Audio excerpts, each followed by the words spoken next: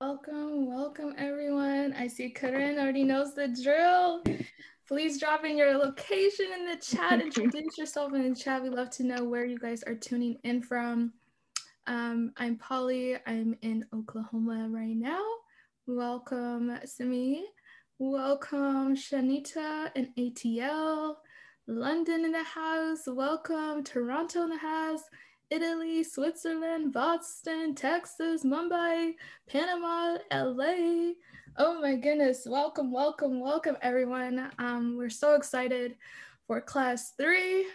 You right? Yeah. Is it already 3? Oh my goodness. It is, yeah. I don't even know where time has flown. These are going by so quickly. Welcome, St. Louis. Nice to see you all coming in. If this is your first class, let us know. If you've been to all of the classes so far, also let us know. First class. Oh my goodness, you have some homework to do.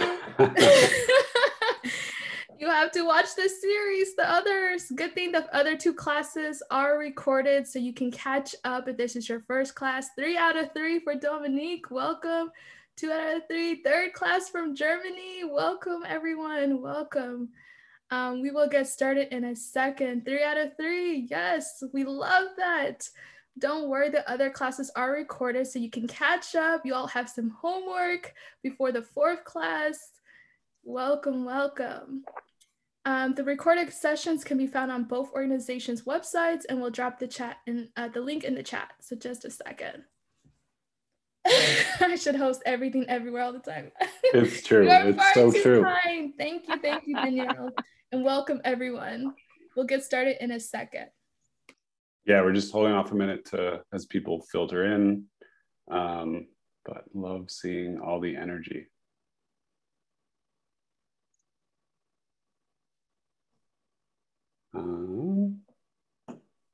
Maybe we should go ahead and start.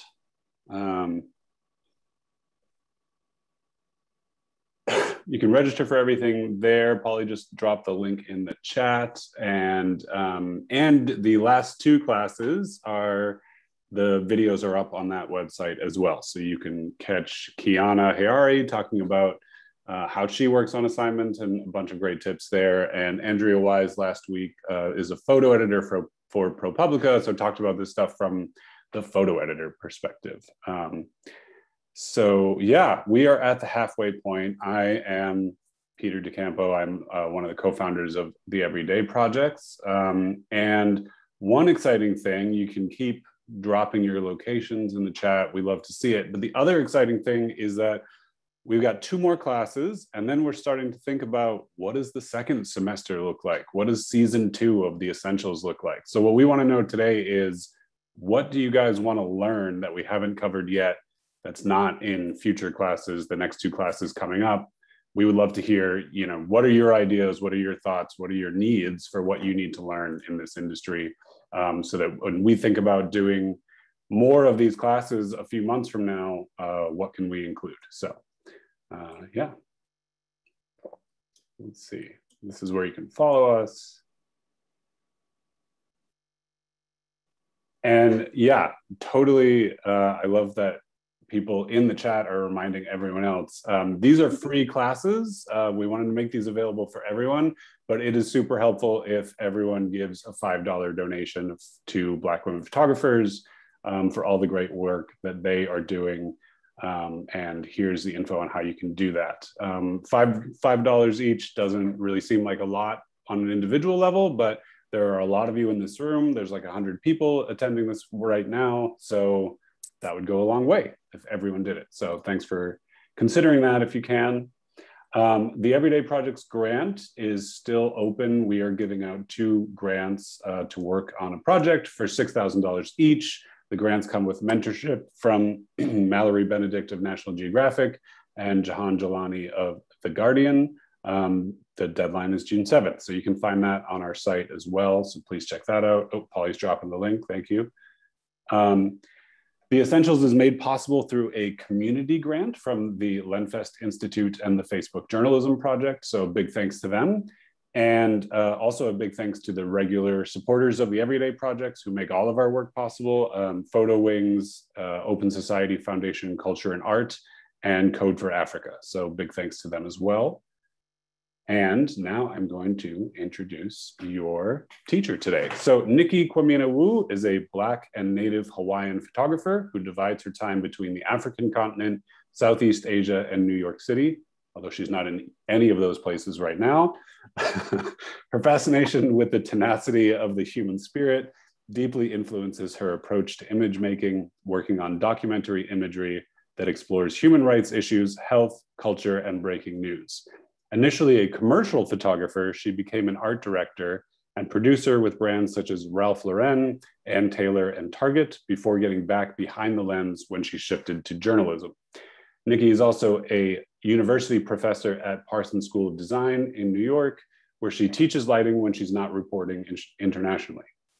She's a winner of American Photography 37, a recipient of the Nikon-Marilyn Stafford FotoReportage grant in 2020, and an awardee of the Reuters Storytelling grant in 2018.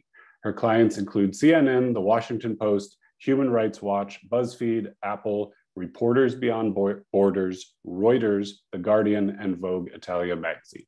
So we are really thrilled to have her, and take it away, Nicky. Let me spotlight you.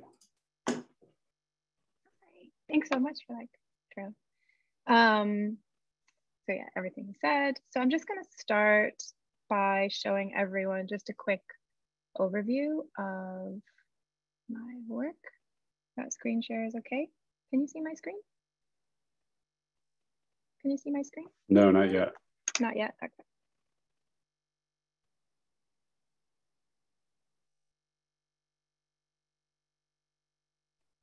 Great. There we go. There we go. Thanks. Okay, fantastic. So I'm just going to show you a quick overview of some of my stuff, which, as Peter just said, I started out as a portrait person and studio lighter, right? Assisting, that kind of thing. And so it was so rare for me to just shoot daylight. And if I did, you bring a big light with you versus just relying on the sun. So actually it became a little bit difficult when I shifted into documentary. I moved to the continent and was just photographing things that I thought were kind of pretty.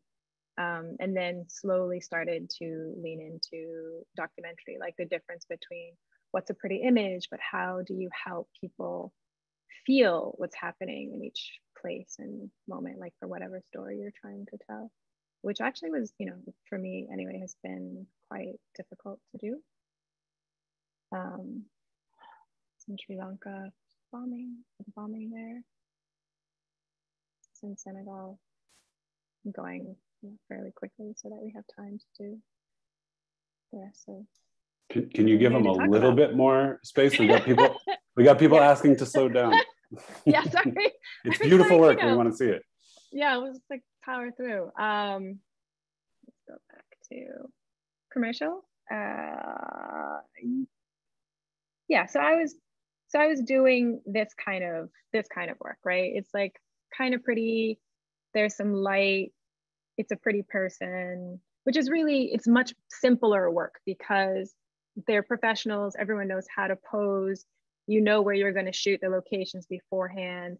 You understand how to light them. You have an entire team with you talking to them and doing hair and, and making sure every facet is right.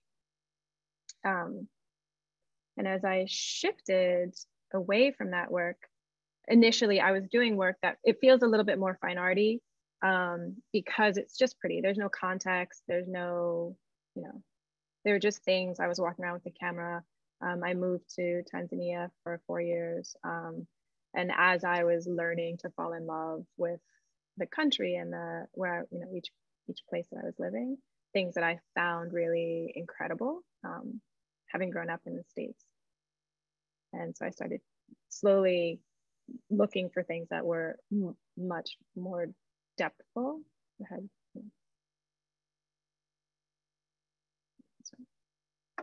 This is a story about the intersection of modern health care and traditional medicine in a 98% Muslim archipelago, and how those two things intersect.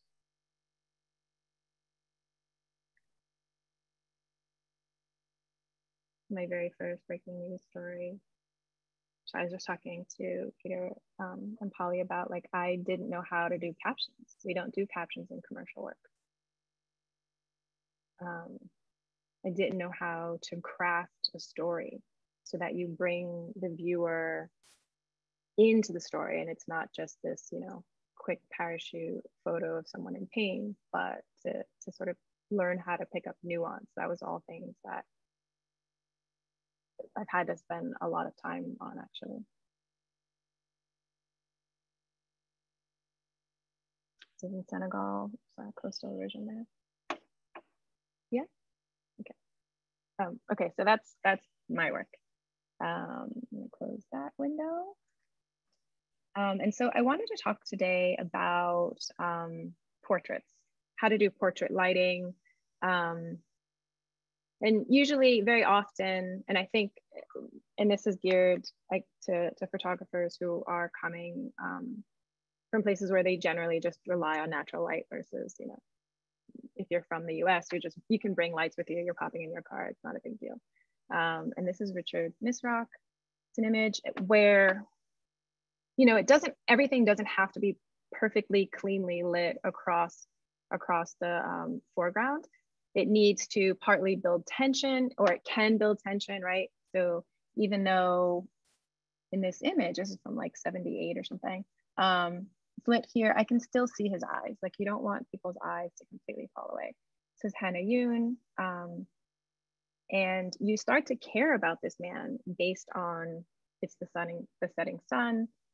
His eyes are lit. You can still see that there are catch lights in his eyes, which is actually really important. People's eyes just look dead if they don't have catch lights.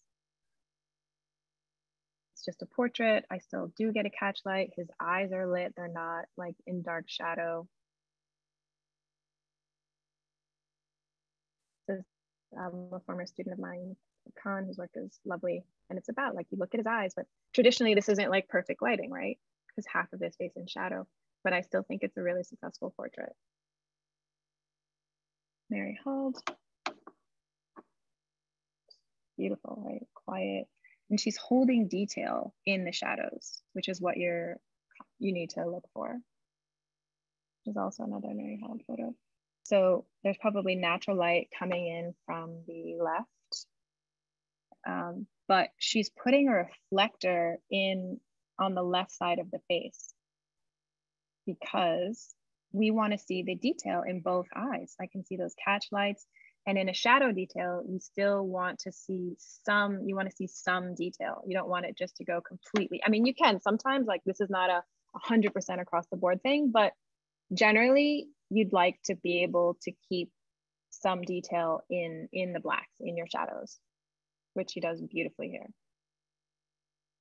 This is a much more cleanly lit photograph, and there's still this detail across the nose, there's shadow, but you know, it's a fine. I can still see both eyes. There's tension because there's still shadow on one side of the face along this body. This is Kennedy Carter's work. Work is lovely. This is actually a portrait of her, and so this is actually, I'd guess, just straight sunlight from above, right? So light falls in a straight line. So if the sun is high on the right, our right, you can see the shadow would be right behind her. But again, we can see detail in her eyes. Everything is nice and clean. Another Mary Hald photo of Miami Beach, like people who live in Miami Beach, which I think is just incredible. The pop of color, all of those things, but a lot of it is dictated by how the light is hitting this woman. There's a fall off on either side, or like all the way around her face. I have catch lights. I really engage with her eyes. I'm engaging with the color, all of the necessary elements to get people to really fall into an image. And here's one, and I this is Gregory Prescott. I included this image to disprove my earlier point, right? Where even though I can barely see the eyes on this gentleman, and these are much more commercial images, of course, like in documentaries, this might be harder. It depends on the situation. You have to use your best judgment. Like everything is a choice, is mostly my point. So this gentleman has such incredible cheekbones. His hair is this color, his eyebrows are this color. It doesn't necessarily matter that we see his eyes, even though, you know, the photographer could have chosen to hold it if they wanted. It's still, the light is still coming from above, overhead, because you can see the shadow around the neck. These are all things that editors are looking at when they're looking at your images. Probably not as technically, but they know, they can tell if you know what you're doing based on how you're lighting your subjects.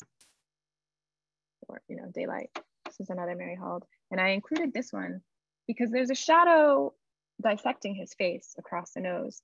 But because the window is, you can see him very clearly, the light on his face on the right-hand side still has some detail, it still has shadow, there's light on his back, like it's still, I still am interested in it, right? So it doesn't always have to be perfect, perfect, perfect, but there needs to be a reason why it's not. Right? So she could have brought in a light on the left-hand side to fill in that shadow. And there is, you know, there's detail there. Maybe she didn't, maybe it's natural. It's just kind of cool. And I'm gonna close with this Micah Carter image because it sort of goes into what we're gonna talk about. This is called Open Shadow. She's clearly under a tree. It's probably it's later in the day, all of which you can tell by the shadows, and it's softer.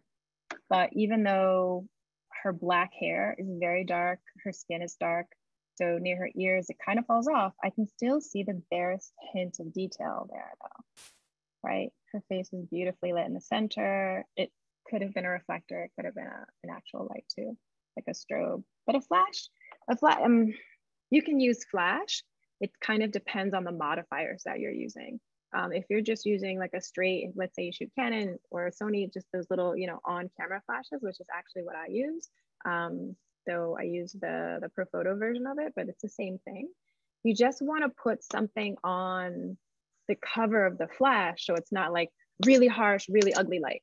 You want like a piece of diffusion and whatever that is. Like if that is a plastic bag, it's okay. I mean, you know, you don't want to use the plastic bag too often, just like, you know, multiple firing shots because it's getting hot, right? But any piece of something that is kind of translucent and see-through is going to change the quality of light onto your subject, which is what we're looking for. So these are all good portraits, like portraits that I think are beautiful, that illustrate a bunch of things. And I'm going to show you some bad portraits, which are all mine, just to, you know, make sure everyone's okay. And they're, you know, they're portraits when I was first starting out with natural light all the time. And this one's okay. It's for an NGO, but this little girl's hijab is pulled just far forward enough that even though I can light the, you know, the left side of her face it's like, you know, it's a nice open shadow, it's okay. But I've got this line across her cheek on the right-hand side because that's where her hijab is. And so after I show you some photos, we're gonna get into like a really quick, really short, I made a video, lighting tutorial. Yeah. There's a photo from Ethiopia. And I think that this is the problem, or was for me at least, the difficulty in shifting to documentary work versus commercial. Because commercially, I know that I want this in the background. This is like a garbage recycling plant, essentially, in Ethiopia. Like a garbage dump site, rather, sorry. And because I was so clear about what I wanted the backdrop to be, and the sun just happened to be behind her. So like, what do I do? And I couldn't shoot it later in the day because these, they're like the pickers are only out in the earlier parts of the day. Like they're not usually there in the evenings or in the, you know, like 4 o'clock, 5 o'clock when the light would have been much more beautiful. And so in commercial photography, I would have had like some big old lights, like lighting her face, bringing the backdrop down and separating that. But obviously, as all of you know, in documentary, you're just like, this is what I have. Great, cool. And her face is quite dark and the sky is blown out because I was just starting. I was like, oh, what do I do? You know, and obviously you can bring some things back digitally. It's becomes difficult again or not again, but like for World Press, for all of these different contests, a lot of times you can't retouch. You're allowed to bring in the highlights and you can bring up shadows, but like you want to make sure you have the latitude on your film to do that. This photo, same, like I wanted to have the sea behind her. It was for a swimwear line. And yeah, the sun was directly overhead, which is why she has these raccoon eyes here. I can use my mouse, sorry. She has these dark, deep set raccoon eyes. The sun is coming right here. Her nose is very bright. Terrible. And if this, certainly this was a little bit more commercial, so like I can fill that in later. But if this is a documentary, for documentary work, I can't retouch this hard line right here, which becomes problematic, right? And same for this guy. There were cars on the other side. And I wanted to show the salt mining behind him in Ethiopia, but that's what direct overhead light looks like in eyebrows. So there's that. And okay, so that is the end of the bad portraits. And then we'll start to get into what to do. And I made a video, again, like for all of you that are very clear in lighting, it's only 4 minutes, so just power through, and then we'll actually get into a couple of people's portfolios and how to hone that work. I'm just gonna talk over these, feel free to ask questions. So light travels in a straight line.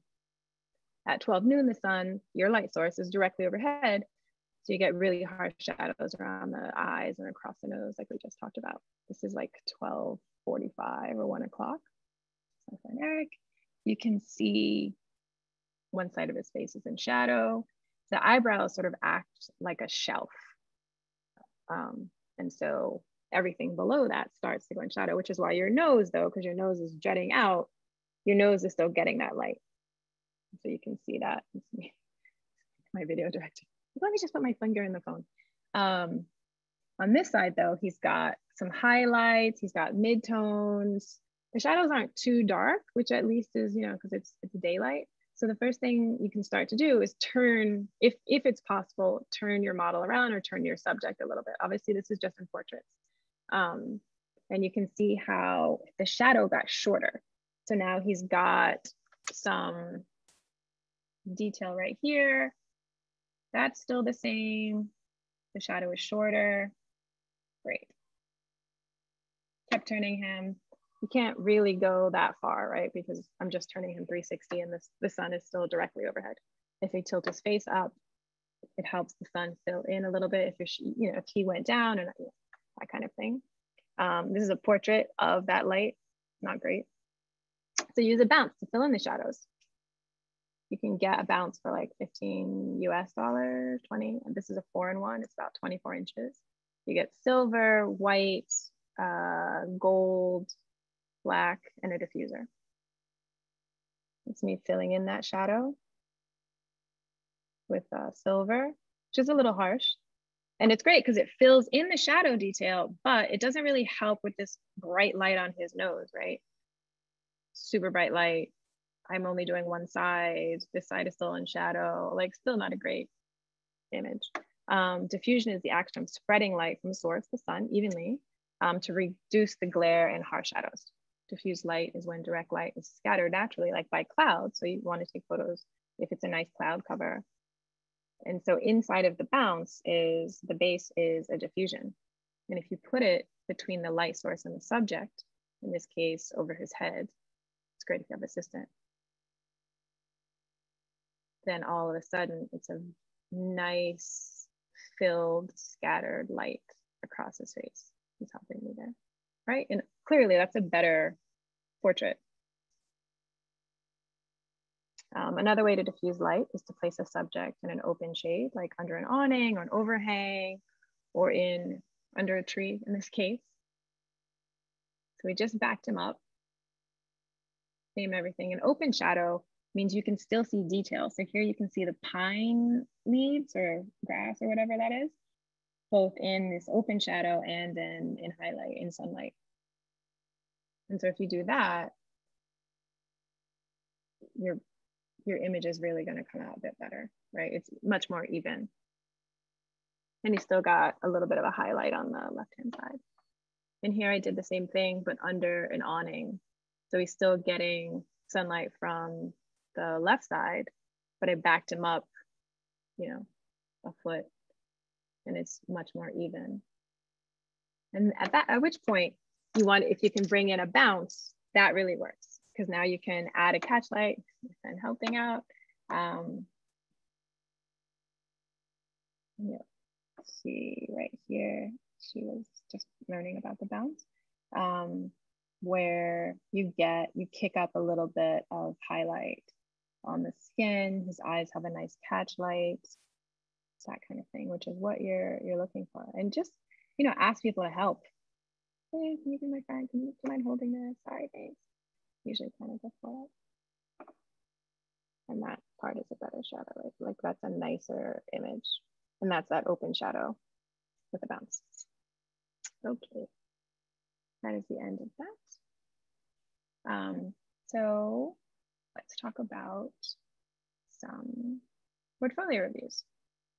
So this is Danielle Villasano's work, who is teaching the class next week on grant writing, which is great. Let's see if I have any. And the first thing I noticed about Danielle's work is on her landing page. It's a great image, and you need to think about your website.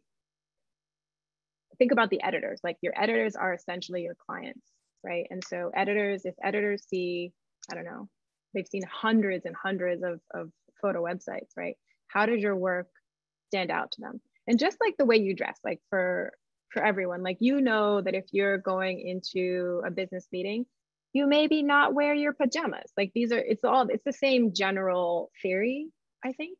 You want to put your best foot forward. You want to just grab their attention. So your landing image needs to be one that's engaging, right? I'm going to switch to mine really quick. That's my landing image. Even though that image isn't necessarily tied to a specific documentary story, it's one that'll get an editor to consider digging into the rest of my website, which is really important, right? Like that's the thing we're trying to get them to do. Go back to Danielle's. Additionally, her site is really clear. She tells you where you can find this image. It's in her projects. She's got projects, editorial in this world means like magazine, newspaper work, that kind of thing. NGO work, her about, contact. People have different ideas about this, whether your about and contact they can be in one, or if they should be separate, totally up to you. She's got specific tear sheets and news. So as an editor who's looked at hundreds and hundreds and thousands of sites, and I don't have the time to really, trudge through sites that don't have, like, these are where my stories are, these are where my projects are. I'm an NGO person, an international documentary, or international, NGO, sorry, I get nervous on camera, excuse me. Person, how am I gonna find work that is in the exact vein that I need? Something else that's really great about Danielle's site is its thumbnails. And editors often talk about wanting to see thumbnails because they have 5 minutes to see your site. They're not going to keep digging and excavating to find, oh, there's that one photo, maybe she'll be right. They want the information as quickly as possible, and thumbnails help them get that. And these are a nice size thumbnail. So even though I don't know by the title what the story is about on Light Inside, I have no idea. That's a beautiful image. It's beautifully lit. It's quiet. I'm intrigued. Home of Peace, my parents' graveyard, right? So those photos are still, they grab me. If I click on one of the stories, her first image, beautiful, like it's right there. Here is a description.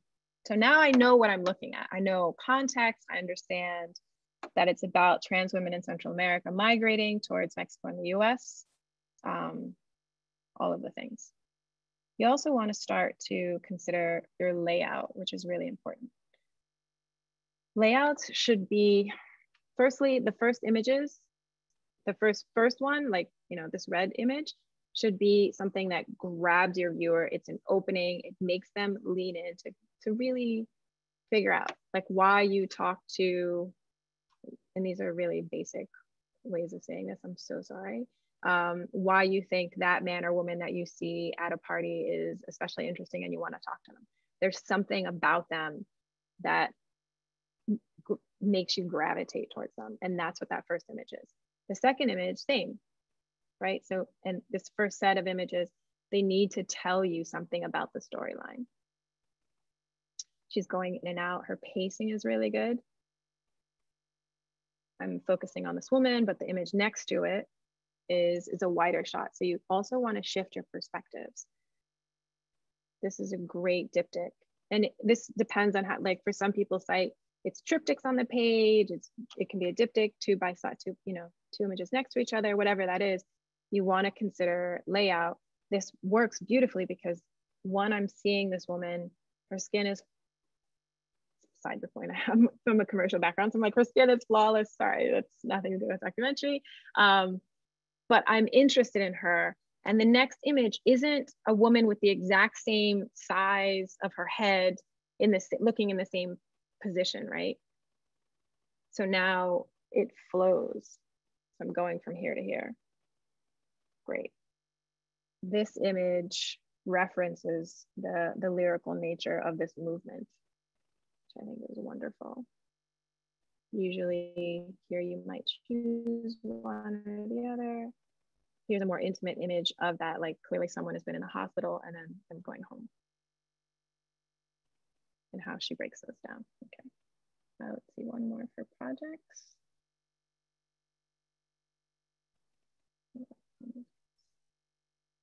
Great. So she immediately chooses an image that's a wider image so you understand place. She still got the write-up. Because there's so many people in this image, that the image next to it is a portrait or a tighter shot. Great, makes so much sense.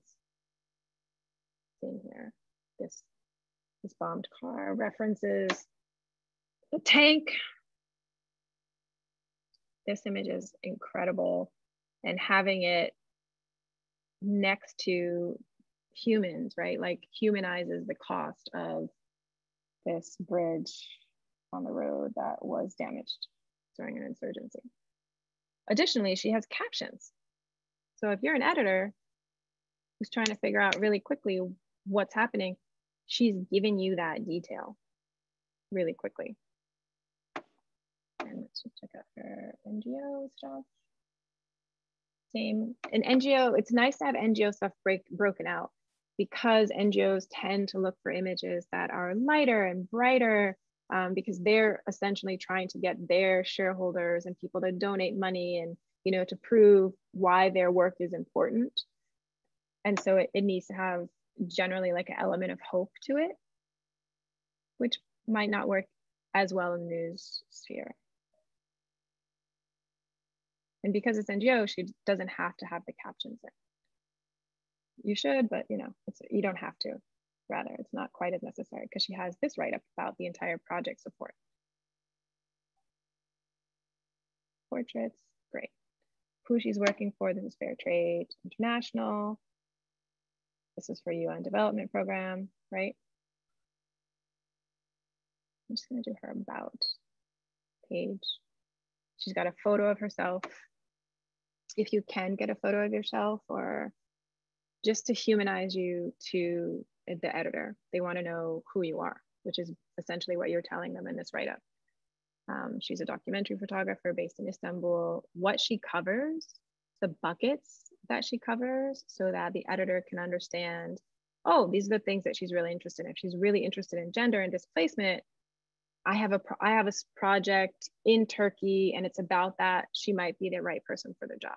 And then she lists her accolades, what she's been doing, what she's interested in. She's with Woman Photograph, she's with Noor, her first photo book, and then what she believes in as the power of photography. Incredible, all of the things. And now her achievements, right? Like, I now know as an editor who has cash that she's someone that I can trust with a storyline, because she's got, these are all her jobs, right? So that's pretty wonderful. Okay. Her contact, sorry. Her contact information is also, or our contact information is also very, very important, because how else are they going to get in touch with you? Don't just have an email, because if there's a story that's a breaking story and they need someone right now, what if you didn't check their email that day? You need to also have your phone number, and or, you know, she's international, so her WhatsApp, if it's, you know, an American or a European or whoever trying to get in contact with her, they know that they don't just call +90. They need to also check her WhatsApp, right? Like, that's clearly there. She's got links to her Instagram, Facebook, Twitter, every way possible you can tell an editor how to get in contact with you is incredibly important. Generally, editors say not to just have this kind of box here, like that they have to fill out, that kind of thing. But this is a subscription to her newsletter, which is different. So I can still get in contact with her without emailing her or texting her or calling her. But oh, if I also just want to get her newsletter sent to me, I can fill this out. So beautiful website. Okay. So we're going to start to talk about two people's websites, and mostly we're just going to talk about, we'll start with Cynthia, who has beautiful work. Mostly because in just in terms of honing it so that editors can understand who she is, the type of work she does, that kind of thing, right? So the landing image has energy, it has spirit. Hey, Nikki, Yeah. I'm gonna interject really quickly. So I am gonna make Cynthia a panelist, and if, you know, so you guys can chat a little bit as you go through this. Cool. So Cynthia, I've never done this before, so hopefully this works. Cynthia, let us know when you're here. Hi everyone. Hi Nikki. Hi Cynthia. Thanks so much for letting us do this with your work. It's super vulnerable of you to just be out here like that. Thank you. Yeah. But we'll work it out for sure. So first, I'm just going to read your bio just out loud so everyone can sort of have context for your work. I'm Cynthia. I'm an independent documentary photographer, sometimes a journalist and videographer, currently based in Harare, Zimbabwe. The focus of my work since I began photographing in 2012 has been social issues. She has the bucket, mostly in her native country, Zimbabwe. So now I know that she speaks the local language. I know that she speaks English. I know that this is her camera, like all of it. She's giving me information. She's telling me where she went to school, University of Zimbabwe, that she went to the Market Photo Workshop in South Africa, great, that she participated in the World Press Photo Foundation, all of the things that are great. And she's a contributor to Everyday Zimbabwe and where she's been published. Huge. Oh, she's already been at the Wall Street Journal and the New York Times and Bloomberg and Guardian, various international NGOs. Fantastic. And she's got a photo of herself. Well done. Contact. Both her phone number and email are there, so wonderful. Still with this, which people tend to not like, but that you all, since you already also have your telephone number and email, it's okay. And it should be something that's clickable. So the editor doesn't have to do a second step. Like, she doesn't have to copy and paste this because she might want it later. It's something that it should, like, if it's a hyperlink, that would be great. And then we can just go back to home. I think the work is really beautiful. I don't think that this image is your open, because it is, and there's a difference, and Kiana talked about this a couple of weeks ago, between the images that you show for an international crowd or international editors versus for people in country, editors in your own country. And so this image works for editors in country because very often they're looking for things that are pretty, whereas international editors are looking for something that grabs them and tells them a ton of information that's intimate, that's, you know, all of those kinds of things on your first page, on your first image. And you have so many other beautiful images that this feels a little too sweet and nice. Okay. So you might lose someone on this, on the land. Okay. Whereas I'm going to go to a second story. So under stories, it should be the best, whatever your best work should be the very first one. Because that's, you know, 60% of the time where the editor is going to go first. I'm going to choose this because I've looked at the work already. So I'm going to choose this one, A Place Called Home, because this is beautiful work. It's all of the things that we just talked about, right? Like it drops into thumbnails initially. I can get a quick overview if I need to just power through, but I can also stop and read each one. It clearly shows how to get back to thumbnails. My next, this portrait is beautifully lit. You know, it's daylight coming in. I can see detail all the way back here. I can see that the way he connected I don't know what they're called, you know, to keep his glasses on his face is with string. Like those are all little tiny details that are wonderful. She's got captions right here. It's hard to photograph flat things. And it's beautifully done. You waited for the right light. These leaves are here, so it's not super, you know, just a bland flat piece of white paper. It becomes really interesting. Nevertheless, this image is incredible. Sometimes you're a little bit back, but like that you're consistently waiting for the light in each of those images is really important. Beautiful.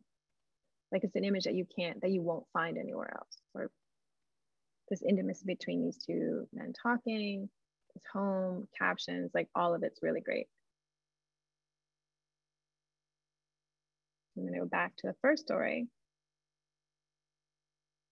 which it's a little, and because it's not people, it's slightly harder to engage.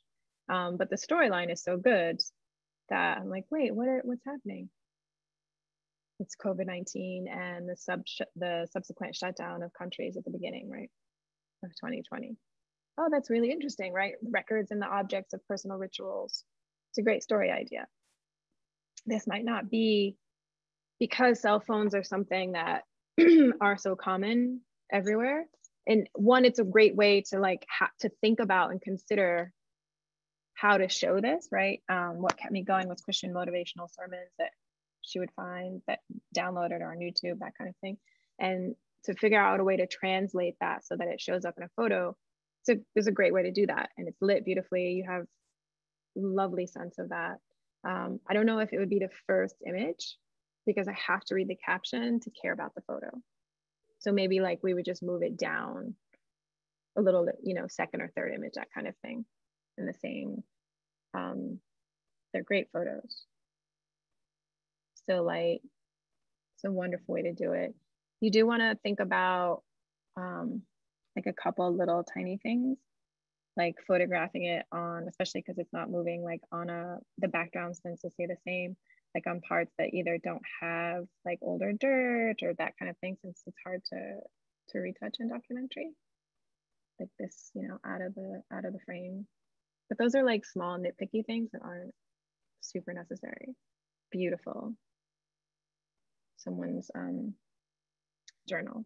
It would also be great to add like the personal portion of this, like to just say the name of the person whose journal this is, how old they are, where they're from, just to add a little like humanizing to each of the items. And this image, which makes sense when I read about it, is this rainbow scarf and how it reminds the person of good things to come, because there's a storm, God gives us a rainbow after. Totally makes sense. But when you're looking at all of these images together, that doesn't fit, right? So like maybe putting that scarf instead of on a white wall that's so evenly lit, like maybe on a circle pile on the ground, or you know, whatever it is, or take it out because it brings you out of the story. Like even this dress, like it has the same color scheme as the rest of the images. Sorry about that. That kind of thing. And it's the first one. So I feel like it doesn't, you don't have to do it. And I'm assuming, Cynthia, you're going chronologically, like that's the last story you shot. So, but it's not quite as strong as the other stories. So maybe consider, and same with this image. Great, even though this has a lot of feeling, it might not be the first image. Okay. Could be the second or third. Like start someplace that makes people care about your subjects, which might be this image. Like it's a little bit quieter, or even the second image. The second image is beautiful, even if you just swap them, or maybe move this one down a little bit longer, because it, the story is about survival for people in Zim, unions, and 12,000 active vendors in Harare alone with are mostly women. So illegal vending at undesignated sites. So that the first image is them fighting is harder because we don't care. We don't know why we care about them fighting. Whereas, oh wait, who is this woman? I want to lean in. And then you slowly build attention to seeing them every day. Like these two images, I like them both, but maybe not next to each other. Just want to move it like beautiful. And around now is when I start to care about them, right? Like there's a sense of isolation. This is what they do in recreation, sitting. And now I want to start to see like, this is really hard for them. Wait, the women are having to fight and they're going to protest and right, those kinds of things. And so like, just like the tiniest little bit of movement will help editors lean in a little further because you craft the story for them. And go to editorial, and like this is also a beautiful story. You do want to think about, so this story is victims of the power utilities negligence, which has left a number of people permanently injured or have lost loved ones due to unsecured or unprotected live power cables. What, right? Like immediately, I'm angry. I want to know what, this is a great first. There's warmth, there's the bandage, there's all this, the smoke, which is cooking. Great. Next image, great. Wonderful, beautiful. And here though, we might switch some of these around just because they start to look like the same photo. And it says that you're not, like what you're telling people is that you're not constantly coming up with new ways to make portraits of these people, of your subjects. And there, right? Beautiful. So you want to keep moving in and out, whereas like they all have big, like this image and this image are so similar. You probably don't need them both. And even this one is really similar, but the lighting is a little different. So if you, as well as this one, so like if you either scatter them more within the story, so they're, you know, further down, this is a beautiful portrait, by the way. Okay, so so thank you so much. I'm just gonna do a quick editorial because editorial generally means the things that have been published. And so having like saying, right, what she does here, that this is for the Guardian, great. That this is for this paper. It's wonderful. I think we're starting to run out of time, so I'm gonna go a little fast. Oops. Editorial, great. And last thing, you don't, because they have the same, let's say these top 4 images, she's wearing the same gi. I don't learn any new information in seeing 4 of the same photos, right? So choose between these, because this is more portrait based. I think that is a stronger photo. This photo, I learned nothing except that she's exercising with kids, but like this kid's head is cut off, that kid's head off, she's got these feet. So it's not as strong. So it's kind of unnecessary when you have a stronger image already, which is right next to it. Yeah, like this is a stronger image that lets the viewer know she's working out with these kids in her neighborhood. She's awesome, like, you know, so just these 2 is enough to have. And yeah, and the same with this one with the 2 hands. Like this is a beautiful image. You don't need the same image again here. Because then you're telling editors that you don't edit as much as you know, even though they're beautiful photographs, which I think is the thing. Like, so this is called honing your skills, because we want to talk about like all of the little tiny ways that we are losing out on work. Okay. Even though, you know, you're already at the level where you should be working constantly, or I think people should be doing the work constantly. Okay, I'm gonna swap over. I'm gonna swap over and do someone else's, because I think, yeah, because we're running out of time. Cynthia, thank you so much for Thank you. Feedback was brilliant. Thank you so much.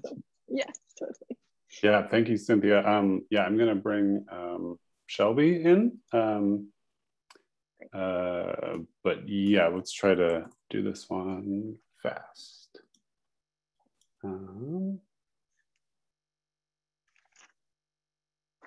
Okay, I think Shelby is in as a, there we go. Great. Hi, Shelby. Yeah. Oh, there Hi. you go. Hi. Hi, thanks so much for coming on up. Okay, so beautiful portraits, beautifully lit.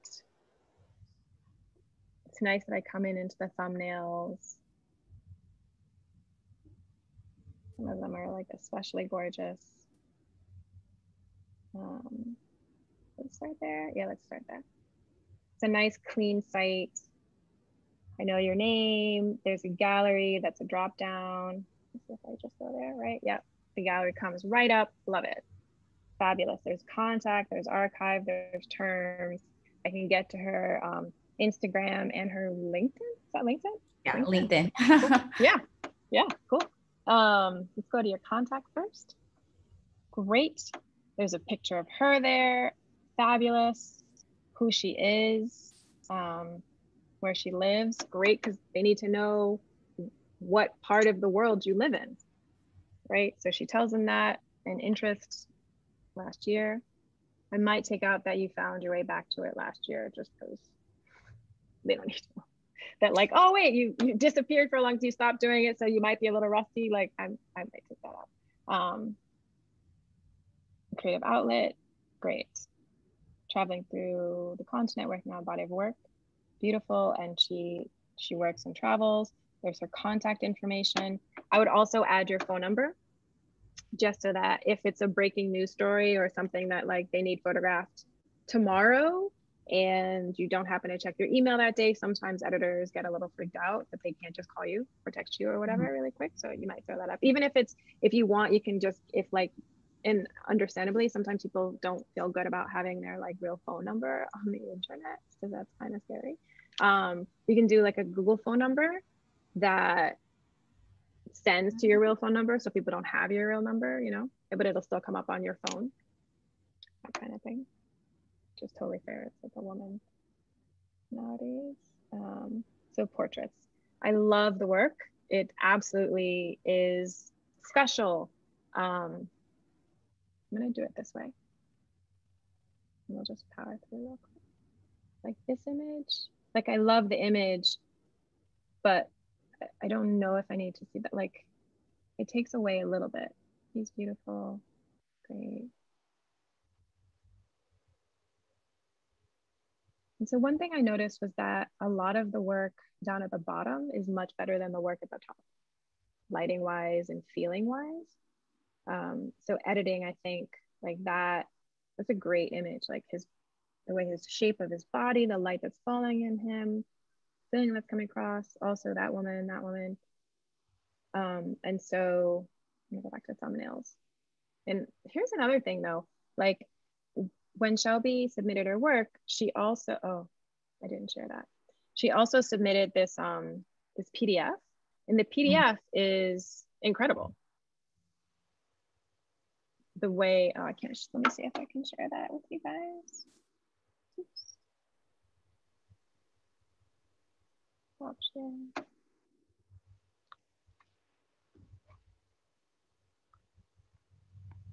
Whiteboard, desktop, preview portfolio.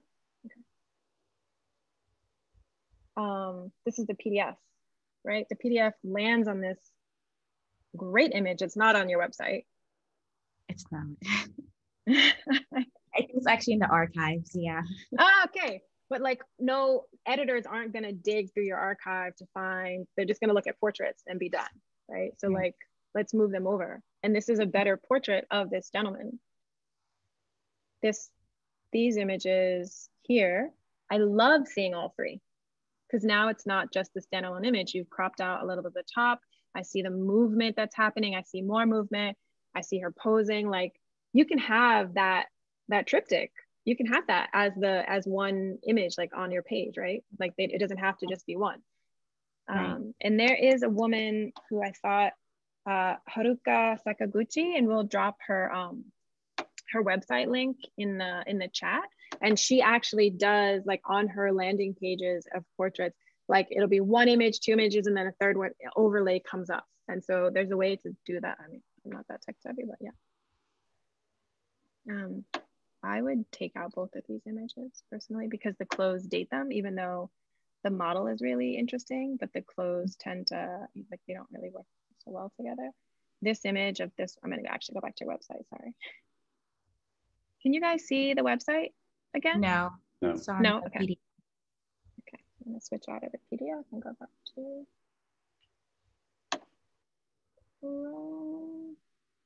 and that guy. So just, I think, like a little bit of editing of what is already there, because the work is beautiful. Like, that's a great image. Like, this image doesn't really, you know, it's not as great.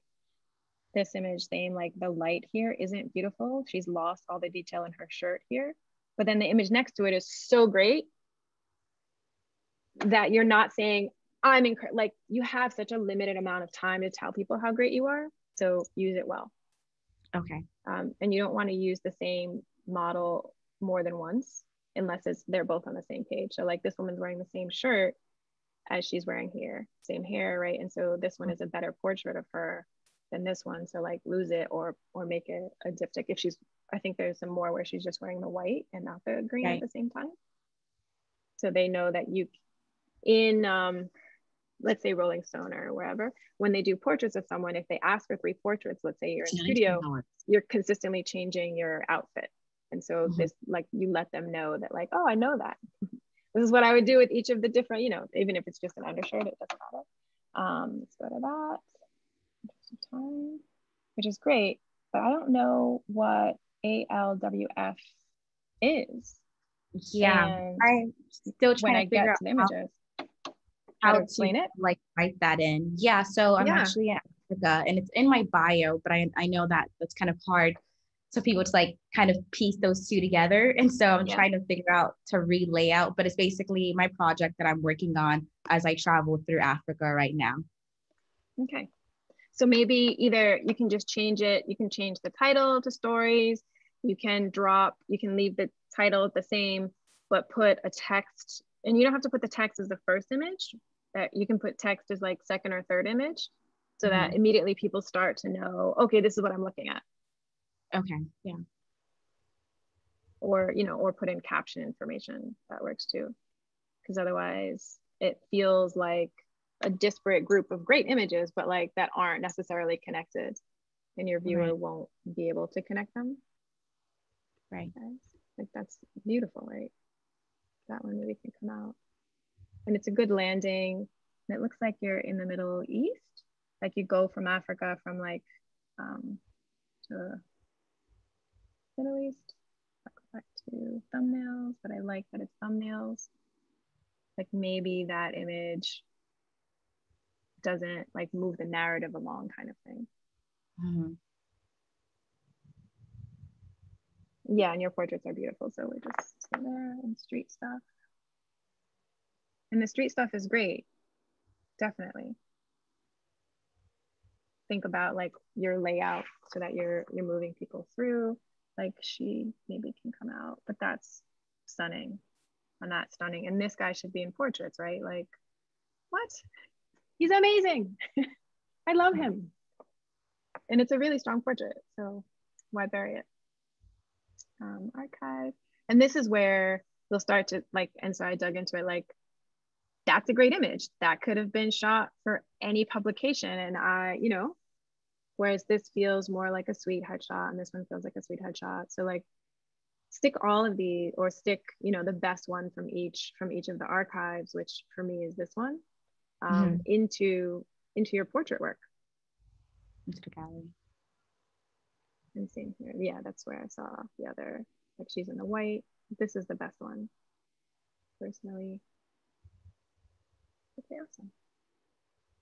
Yeah, like this is awesome, this red one. Whereas here, partly because it's black and white, and you could put these two together. It would be good if you cropped a little bit just so that their head sizes aren't the exact same if it becomes a diptych, if they're, you know, if it's two images next to each other on the landing or on the page. So like if you cut out some of her, okay, I'm gonna go a little quicker. sorry. Sorry about time. Okay. If you crop out just a little bit of this sweater, then her head, then, you know, the whole image will be a little bit smaller so that it moves quickly through, you know, so nicely. So it'll be a nice layout. But the light on her here, bring that down a little. It's like a little too bright. So it looks like you lost detail, which tells them that technically you're not quite there, which isn't the case. Cause like, here you are, right? Like it's the same light and it's perfect on her. Okay. I'm getting notes to go a little faster. Wrap it up. Okay. So yeah, beautiful work. Thank you so much for coming and hang out. You're awesome. Shelby. Okay. I'm going to, and just really quick, talk about someone's Instagram. Can you see Mayank's work? Yeah. Up yet? Yeah, okay, great. And this is just like a quick 5-minute. So he didn't have a website to show us, but he works for NER, which is an Italian like wires agency. So I just got to see the Instagram, but I learned something really quickly about him. I know where he's based. He's in New Delhi. Great. He's available for assignments. This is where he contributes. But I also know, one, that he knows to take a nice portrait, that he is one on the ground, which is great during COVID, right? Since people aren't traveling. I know that he knows how to do these really nice wide shots of things, and he's going back day after day to the same sites. And also that he really likes to see, what's the word for that? Like duplicates in a frame. Like he likes organization of many of the same things in a photo, which is actually really interesting information, right? He can be with women, he can be with men. There's no place that he's not scared to go. He's in protests, but also he can do intimacy or solitude. He can shoot at night. He's willing to get up close and personal. This is a beautiful image. The light's exactly right. This guy bending, it's hard when you can't see it. Exactly. This gentleman bending. Right, beautiful. Like I know a bunch of things about him just from his Instagram. Yeah, same. Yeah. So Instagram can end up being like one of your calling cards and a great marketing tool, because a lot of times people are just finding you. A lot of editors are just finding you based on that. I've definitely gotten quite a few jobs based on like, oh wait, I've been following you for like a year on Instagram, but I actually have the story that might be right for you. And that way I am still in people's minds. Yeah, I think that's the end of my talk. You guys have any questions? Great. Let's see, are we all back? There we go. Well, yeah, thank you so much for that. And thank you to the three photographers who let us, let Nikki look through her work. So we've got a few minutes left and a bunch of great questions have come in. So let's try to do as many as possible. And I'll just grab one to start us off. A couple people have asked about retouching. Can you elaborate on what can be retouched or not? And can you expand on when you said that there's no retouching in documentary photography in general and in the international contests? I think we've got a couple of people who are newer to the documentary world, and so that's that's kind of new information for them. So. Yeah, absolutely. So in the commercial world, everything can be retouched, like skin. If there's a harsh shadow across someone's face with a black line on the nose, like we saw, that you can retouch that in Photoshop so that that's it blends like the shadow to the. Oh, you can't see me. I'm like, wait, you can't see. You can see me from the shadow detail to the highlight.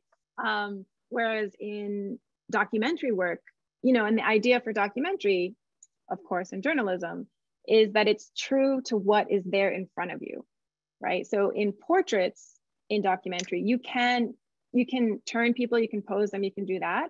And then you have to write in your caption, posed portrait, so that it is still a very clear line that you move them. Whereas if you're photographing a bombing, anything else, like anything that's a documentary story, you can't move people. You just need to wait for them to walk into the light. And at that point, like after you have the images, if it's there's only a few things that you're allowed to do in terms of editing the photo, which is you can, bring your highlights down, you can bring your shadows up, but you can't use the clone tool, you can't use the brush tool, anything that takes out information or adds information is a huge no-no. And World Press Photo, actually, you will be disqualified. Like if you get into the final round, they then go through your image with a fine-tooth comb and look to see if there is any retouching, even if it was like that person had a pimple on their neck and I took it out, you're now disqualified from being in that contest. And so you just want to be aware of those kinds of things. Great, thanks. How about, someone asked about pacing. I think this came in when you were showing Danielle's work. And I think it's so hard because photo editing is such a subjective thing, and storytelling is such a subjective thing. But yeah, how do you think about pacing for a story or for images on a website? I took some classes both with a photographer called Nicole Sobecki, whose work is incredible, and also with Black women photographers. Spoke to one of the photo editors at NPR, and he was talking to me, and I think both of them really helped me understand it in a different way. Keith was saying at NPR that his old editor used to put, like this was a day when there was prints, they would print out the entire story, all the images that were really nice, and then he would take a coin, the editor would take a coin out and put it over people's faces. And if everyone's head was the same size in each image, that was a problem, right? Because you need to have close-ups, you need to have further shots, you need to have wide shots, all of the things that create the sense of place and understanding in that image. And I think that's pacing essentially, right? And it's hard to do when you're shooting, but just get in people's faces, move far back, all of those things, so that when you put the story together in your 10 images or whatever, you're going forward and back. Yeah. Right. Yeah. And one thing that always helped me in thinking about this, especially because you talked a little bit about like repetitive images, especially when it's a photo story.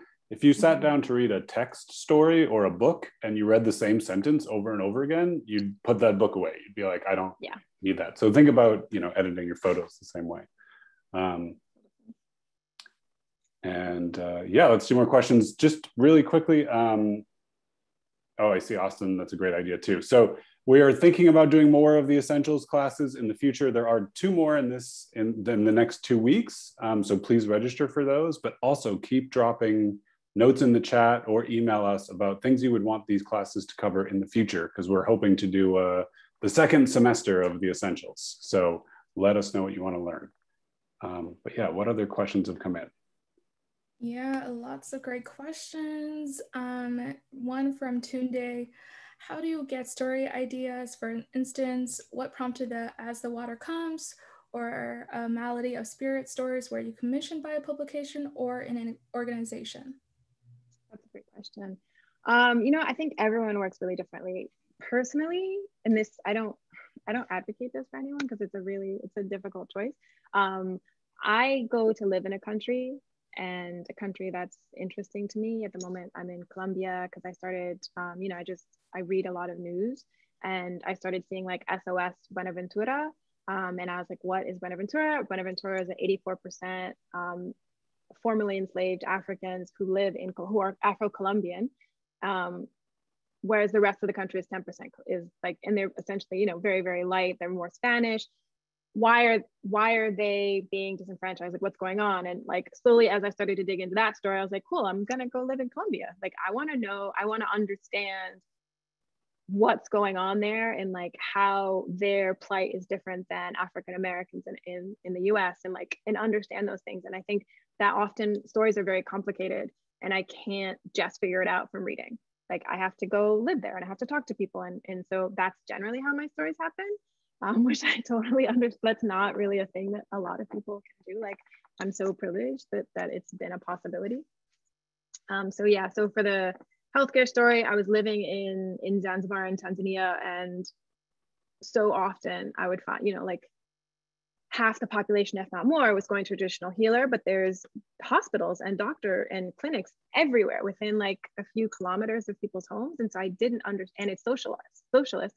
So it's really inexpensive, like $1.50 or something. And that's how much it costs to get on a bus across town. So what was the impetus that made people really stay with traditional healers? And what I kept finding and so all the foreigners had one idea, and I was like, I don't know if that's really right. And as I started digging into it and talking to people and interviewing traditional healers, the answer was actually that the hospitals, like, people die there a lot, like really frequently. And so no one trusts them. They'd rather go to, a woman who helped their grandmother, who helped their auntie, who, their neighbor, like those kinds of things, right? And so like whatever interests me is the story. And then I pitched the story later to a publication, because sometimes they don't believe in the story like I do. So I either pitched a publication after, or like in the middle, after I've done, a little bit of investigating to really see if it's a great story. Sometimes still nobody likes it. And then I pitched like the Beautiful Everyday Projects grant that's coming up. Like, that's enough money to live in a place for like 6 to 8 months and really work on the project. So I highly encourage grant work. Great answer. Related, how do you keep the stories you are working on, consistent and stay on top of them? Like, do you ever like do a follow-up, or if the timing doesn't work out, specifically right now for a grant, would you then, go back to them and, refresh it in a way? I don't know if I understand the question. Like, do I start a story and then I don't get any funding, so then I like wait a while and then come back to it? You think that's the question? That's how I see it. But the question is, how do you keep the stories you photograph consistent and stay on top of them? Consistent, I think, is something that just over time, I've been in documentary just for like 2 or 3.5, maybe 4 years. I don't know.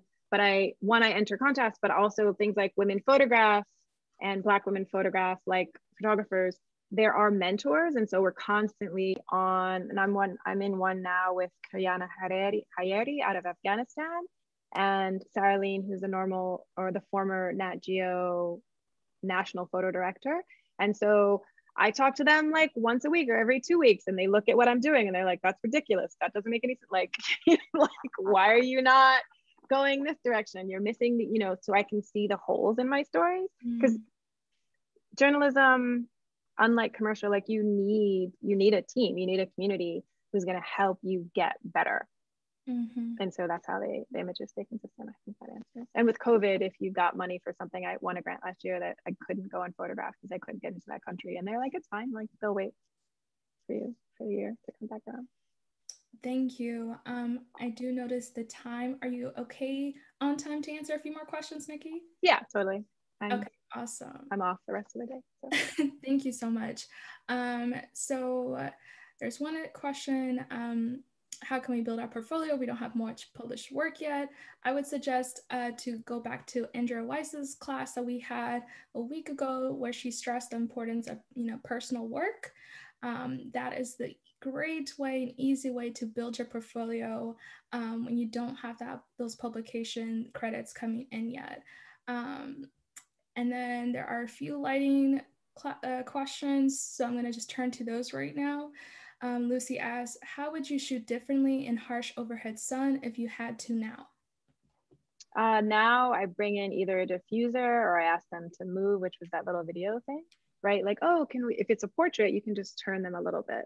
Or there's usually, especially because of the countries that I work in now, like there's always an extra person around, like my fixer or my translator, like, hey, could you hold this for me? Like, so I just bring a bounce and like that dude is holding it to bring in light in the eyes, right? Like which would be harder to do in New York City. Like I couldn't just find a random person in New York and be like, hey, could you hold this, which is why like you have to have an assistant. So yeah, basically for harsh overhead light, you want a diffuser overhead to cut the light, and a diffuser is something between whatever that direct light source is, and it scatters the light so it becomes softer. So then the shadows disappear. That's a great answer. Related, but if you don't have any assistance, is there a way to put a reflector on a stand, or do you have the definitely. person in the photograph hold the reflector? Both. You can definitely put it on a stand. There's you can buy something, it's like, I don't know where you're based, but in the US, like you can have it shipped to most countries from B&H or Adorama or wherever. And it basically sits on your light stand. It's a long thing that can be extended or retracted. And it has these little clips on the end. And so it'll hold the reflector. So you put the stand down, you put this little piece on top, and then it holds the reflector where you want it. Definitely that. And sometimes you can have the model hold it too, of course. I love your demonstration. Yeah, thanks. I love it. Amazing. We're going to take these last two questions. Going to the portfolio aspect on your website, is there an ideal maximum or minimum number of photos to include per project? Might it change depending on the topic / focus type of photography? Hold on a sec. Oh, sorry. It's gonna turn off.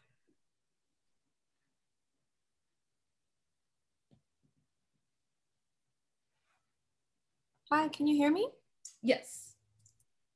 Can you hear me? Yes, we can. Oh, yeah, there you are. Okay, sorry, my no worries. I'll repeat the question one more time. Yes, please. Is there an ideal maximum or minimum number of photos to include per project? Might it change depending on the topic or focus type of photography? Definitely a minimum, a maximum, like you don't want to do more than 20, and 20 is, so many. You just need, if you have, I photographed someone in their home with their child for like 4 weeks or something. And I was like, oh my God, it's all the same photo of like the kid crying, her getting out of bed, feeding the kid, putting the kid to bed, right? And so like, do I need to show 3 pictures of that kid eating dinner? No, it's unnecessary. Even if they're all really great photos, I choose which one is the one good photo of the child eating dinner or the kid crying, that kind of thing, to just get the message across. Like people don't need to be inundated. And this is the hard part, is understanding which photos you need. And that's where the community comes in, because you need your friends. I won a grant last year, I think. And I asked like 6 friends. I made videos of my pitch, of my like storyline, and they definitely moved them around. They were like, that second photo is your best picture. It should be the first photo, right? To grab people who are looking at the images or whatever. And I would have never made that assessment myself. And so send it to people. Yes, I can't stress that enough. And that's why portfolio reviews are so important. My goodness, I can't stress it enough. Let me see, going to relate again to portfolios, what were the ways that you learned to caption and bring people into the story? Captions were difficult, and I'm still not the best at them, but I've been listening. So who, what, when, and where needs to be in your caption, the date, the metadata, and you can copy and paste those things in photo mechanics, so it helps a little bit. I believe that Everyday Projects and Black Women Photographers is actually going to have an editor, maybe, to talk about? Like to help people understand. Yeah, we're going to talk about captions. Yes. It's in season 2. That's in part 2. We will, because oh my goodness, there's a lot of things to include in a caption, and it's so important. It can really make the difference between getting hired or not. And the first line should just be exactly what's happening. Women walking across the street on this date in this city. Straightforward, right? That's the action. And then after that, you start adding the context. 5 minutes after a bomb was detonated behind her, the bus blew up a quarter of a block away and she just walked away. Like all of that becomes the second and third and fourth and fifth line. And then you might into your second paragraph, which you don't have to have at first, the rest of the detail. Awesome. And there's one last question that's unrelated to this. How do you find a fixer, a local person in an unfamiliar location? I personally also it's not the best way to do it because I'm living there. Like I just start hanging out and talking to people. Like I sit outside near the beach. Like eventually, like I meet someone. Yesterday I met someone who was someone else's tour guide, and he was just so nice and like smart and was really interested in like sharing the cultural and political aspects of a country that, you know, is in turmoil. That I was like, oh, buddy, what are you doing next month, next week? Like, let's, you know, you should be my fixer, even though he's not, and you know, that's not his job, but it's fine. Like he can translate, he understands everything, people know him, he's filled with joy. Like you want to do that. You want someone who's not like angry and surly, like that's not going to help really get into places. But usually if you're going to a country that you're not familiar with, the magazine can help, or newspaper helps you connect you to a fixer. Amazing. Thank you, Nikki. We cannot thank you enough for all your expertise this morning or afternoon or evening, wherever you are at, sorry. And to those who shared their portfolios with the whole class, thank you for being vulnerable as we shared, because it's not easy to have a critique and then have a critique in a room full of over 100 people. So thank you all for sharing your portfolios. Thank you all for dropping your feedback in the chat. We love it. Please also share your feedback in the survey that you'll receive, because that's important for us to note. And as we move forward with future classes, I do want to say, because we have mentioned portfolios and reviews. If you are a Black woman or a non-binary photographer and you are interested in a portfolio review, please do reach out. This morning I connected quite a few photographers with New York Times and Nat Geo photo editors for a free portfolio review session. Something that I really stress, and I really try my best to provide those for free, make those connections for free for photographers who are in need of a portfolio review. So I just wanted to share that. Peter, any housekeeping notes from you, or Nikki, any last words from you? Thank you so much for consistently showing up for the community and like helping us make our way in this really difficult field, actually. Yeah, well, thank you, Nikki. We really appreciate it. And thanks everyone for being so engaged. And next week's class is not on Wednesday. It is on Thursday. That's my only other housekeeping note. But thank you for that reminder. Looking forward to seeing everyone then. See you next Thursday at 12 Eastern. Thank you, everyone. Bye. Take care.